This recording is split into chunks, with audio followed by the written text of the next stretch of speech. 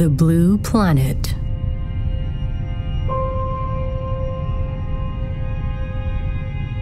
Our home.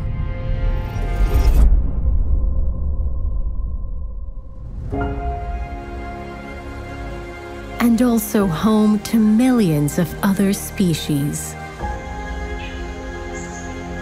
Fauna and flora in delicate balance.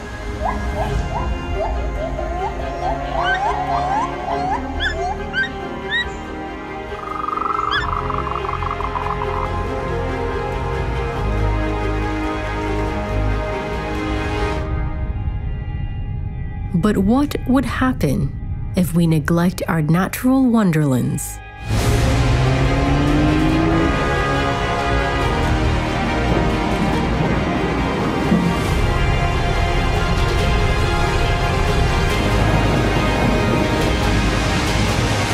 This is the crisis of our generation. Can we turn the tide for a better tomorrow?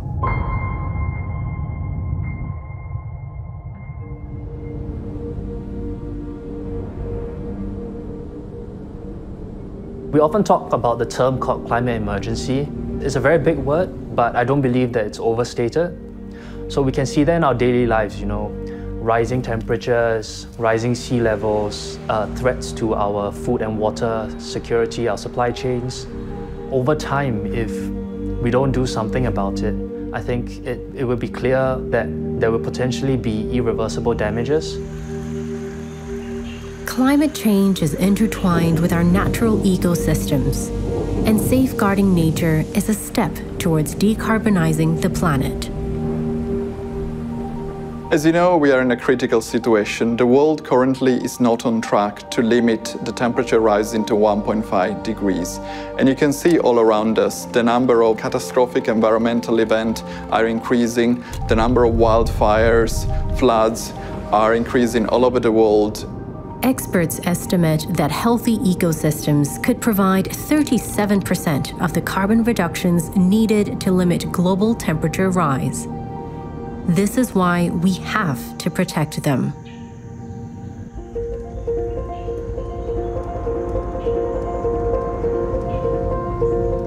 So nature-based solution, or NBS for short, are activities that seek to promote the conservation and restoration, as well as the improved management of natural and modified environment. NBS projects seek to leverage on nature's ability to absorb and store carbon from the atmosphere, and thus reduce greenhouse gases that are contributing to climate change. Examples of NBS would be a forest conservation, a peatland restoration, regenerative agriculture, but also blue carbon. So these are natural systems that have been regulating the Earth's climate for millions of years. The kind of opportunity that we have now is that there is still time to reverse some of the damages that have already been done. And that's kind of what we are all kind of steering towards. Nature is our ally. In protecting the very lands affected by the climate crisis, we may stand a chance to change the narrative for good. So, how can we start?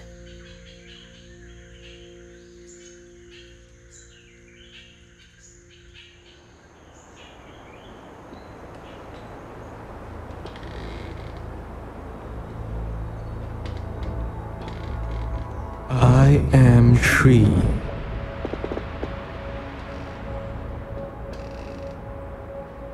I am home to many friends.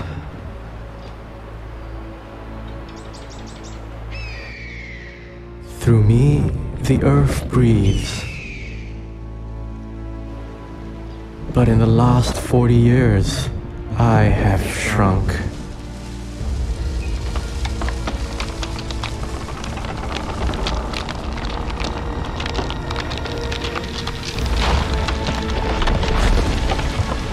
Why have you done this to me? Let me breathe so that I protect you. And so we can protect us.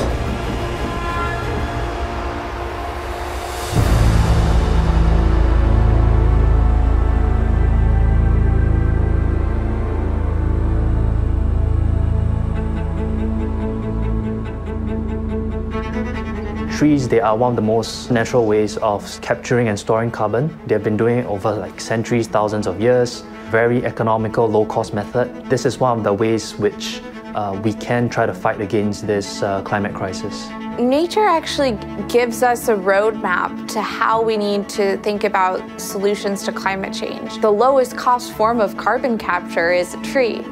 You're not using any energy except the energy from the sun. And photosynthesis is a pretty good carbon capture device. Plants in particular are really amazing because they can propagate and grow without very much energy at all. The average tree absorbs around 10 kilograms of carbon dioxide annually for the first 20 years. But these aren't just average trees. They're super trees. At Living Carbon, we've developed the world's first photosynthesis enhanced tree. So that's a tree that grows up to 60% faster, 25% more efficient at photosynthesis, and also is performing better under drought and high temperature conditions. The genetic engineering process takes about 6 months. The evaluation process on top of that takes about 12. Once we have established that these are our top performing genetics, then we can just propagate like any other tree. Temasek invested in Living Carbon in early 2023, one of many investments that supports the transition to a low-carbon economy. Since then, they have created more than 1 million super trees, with many more in the pipeline. Right now, we've planted about 500,000 trees for our spring 2024 planting, with about 1.4 million in our inventory. That's a lot of trees ready to be planted. Now, where do we plant them?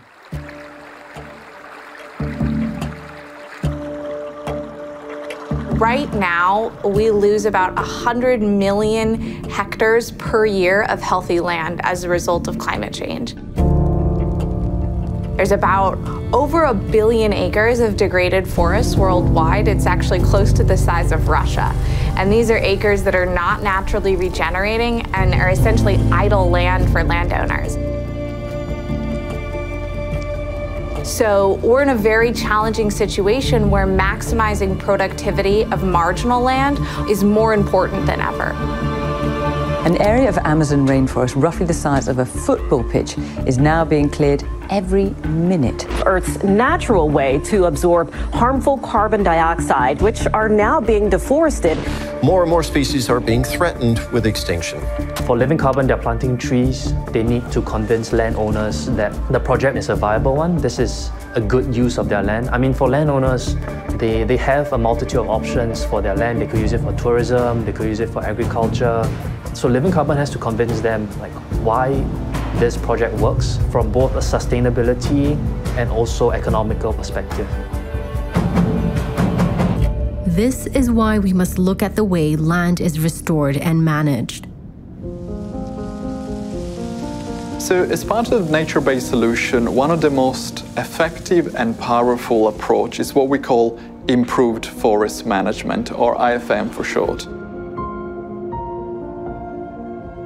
Fundamentally, IFM is about increasing the harvesting cycle to allow forest to grow older and to absorb more carbon from the atmosphere. Forests are worth so much more than the timber that they store. And that is why, along with our partners at A New Climate and Oak Hill Advisors, as well as other investors, we decided to establish Aurora Sustainable Lands. Home to an abundance of wildlife and protected ecosystems, more than 1.6 million acres of nature across the eastern United States is under Aurora's charge today. The improved forest management doesn't only benefit climate, but also provides broader benefit to the environment, to biodiversity, and also provides space for community to enjoy.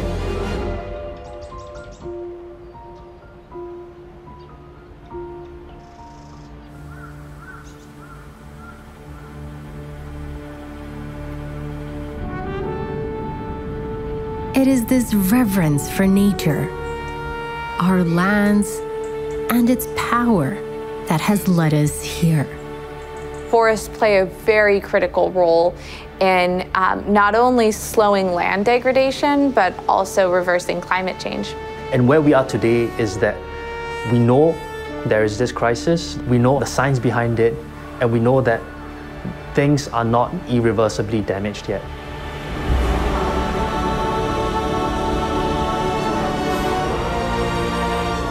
Through the help of nature and our collective actions, we can make a difference for us and for future generations.